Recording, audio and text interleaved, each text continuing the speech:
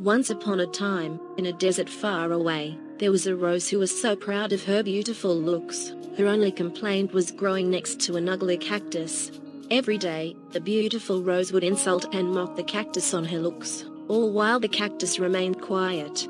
All the other plants nearby tried to make the rose see sense, but she was too swayed by her own looks. You are so ugly. You are leafless. How do you stand your dry-looking skin? You look like a tree, missing most of its branches. Hey Rose, you shouldn't pick on cactus like that. Yeah, that's not very nice. You should be kind to cactus. You just might need her help someday.